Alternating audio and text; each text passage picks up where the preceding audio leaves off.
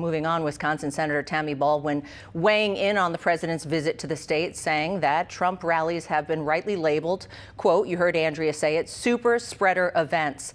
Now, the Democratic senator points to recent rallies in the area where she says social distancing and mask guidelines were not observed. She also says there's a stark difference between Trump's rallies and events held by the Biden campaign. He flouts public health recommendations, and frankly, our best tools right now for fighting the pandemic include wearing a mask and observing social distancing, something you will see the Biden campaign doing when they are making their case to the American public.